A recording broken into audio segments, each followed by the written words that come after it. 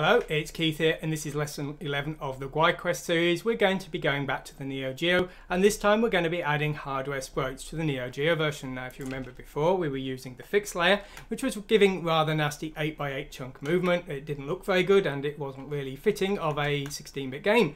Well, now we've got nice smooth movement because we're using some hardware sprites, so yay for us. Now, the game is basically all of the same, just with a few tweaks to the code, and we're going to be looking at those tweaks today, and hopefully that will make this into a rather nice example of how you can work with NeoGeo hardware sprites if you so wish.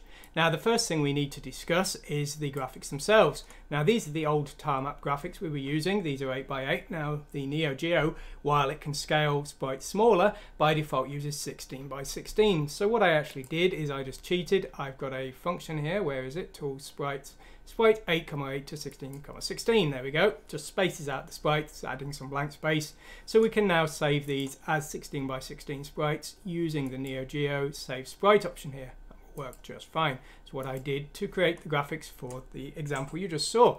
Now, with the NeoGeo, just like with the pattern data, everything is in ROM, not RAM. We can't change the sprite data in real time. We have to actually save it in some files, and we have to tell our emulator to load those files into the addressable ROM memory. And we use the XML file here, the sprite section. And these two lines are the two parts of the sprites. They are split into two separate files. YQuest Editor will do that for you automatically. This is the way that sprites tend to be done on the NeoGeo, so that's what we're doing here. So we can load these in just like this. We need to make sure the memory addresses are correct. They need to match the address that we believe the sprites are at in our code, otherwise things won't work so well. Now, that's the way we load the sprites in. We've had to make a few changes to the common code though. There was an unused byte before here. In the object definitions, it's now a hardware sprite number. If that's 0 or 255, then the software would still use the old tarmap code. Not really relevant on the 16-bit systems, very important on the 8-bits where we often didn't have enough sprites. But basically we're using 0 or 255 because most objects reset to 0, but the bullet arrays reset to 255. So I only needed around 56 sprites anyway, so anything over 128 we can effectively ignore, or anything that's 0. So we're using that byte there. We're also redefining the player initialization so that we're defining the hardware sprite number for the player here on these systems. And then in the multi-platform code, we've got a few additions as well. Now, we've got a new doGetHSprite object, which is platform specific. We're just checking if the hardware sprite number is 0 or over 128 here, and if it is, then we are using doGetSprite object, the old one that uses the tarmap. If it's not, if it's between 1 and 127, we're using doGetHSprite object, which will use the hardware sprites. Now, we need to allocate a hardware sprite number to every object that we want to have hardware sprites for, which is all of them basically.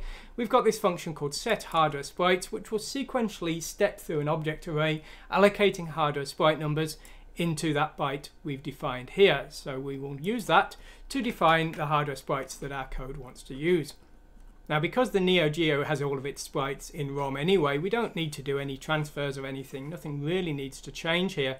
Now, the only things that do need to change is we first need to allocate all of those hardware sprites. We're doing that just here. We're basically starting at 2 because 1 is the player sprite, and then we're allocating 2, 3, 4, 5 and so on for the bullet array, and this will sequentially step into each subsequent one, the enemy bullets and then the object, and allocate them consecutively hardware sprite numbers. Now, when we clear the screen, we need to make sure we actually turn off those hardware sprites, because otherwise they would still be sticking around when the new game menu shows and things. It wouldn't be very good. So we're using this function blank sprite hard, and we're just sequentially clearing all of the old sprites off the screen. Now, the way we're doing this is we're actually moving to coordinate 0, 0, which is off screen, so we're moving the sprites off the screen so no one can see them. That'll do an adequate job of turning them off for us. Okay, now when it comes to showing the sprites, we've got this new function doGetHSprite object here. We're getting the sprite frame as before. There were 16 sprites per bank of animation, so we're just shifting it to the left here to multiply that up. We're then getting the sprite number. We're adding hexadecimal 2200 here because that is the offset for the sprite data. Remember, we had to load into a specific location here. We've got to make sure our memory location matches this, otherwise we won't show any sprites, or we may even show the wrong sprites, which will be a bit weird. If I put in a 2 here, for example, and I run again,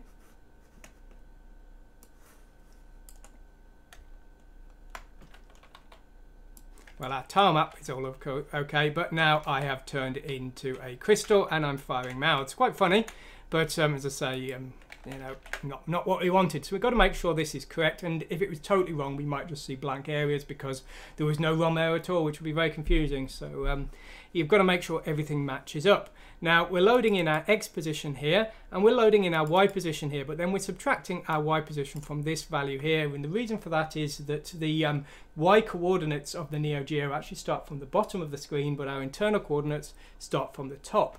The other thing is our internal coordinates work in pairs of pixels and hardware sprites work in individual pixels. So we're just shifting the X pos to the left by 1 to double up the X position. So not quite as smooth as we could have liked, but this was originally an 8-bit game and we needed to keep all our mathematics within 0 to 255. So that's why that limitation is there.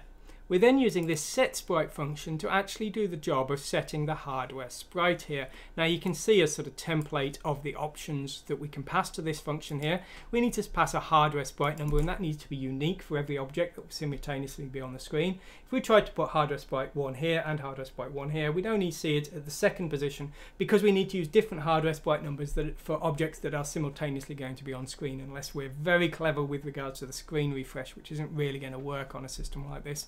But that's what we're doing there.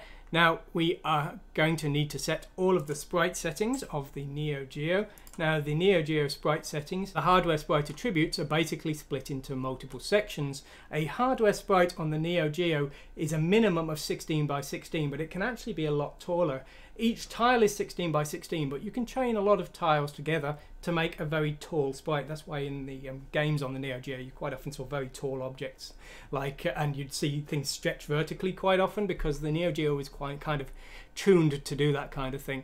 So we can use multiple tiles, but if we just want to use a single tile, then we actually need to calculate the addresses of those tiles and set the attributes accordingly. So the first tile of sprite 0 is at 0000. The palette is defined by 0001. The shrinking options are at hexadecimal 8000. The Y position is at 8200, and the X position is at 8400. So we need to calculate these addresses for each hardware sprite number, and you can see these all go down progressively, but some of them are at this 8000 range and some of this 0 range. It's a little bit tricky.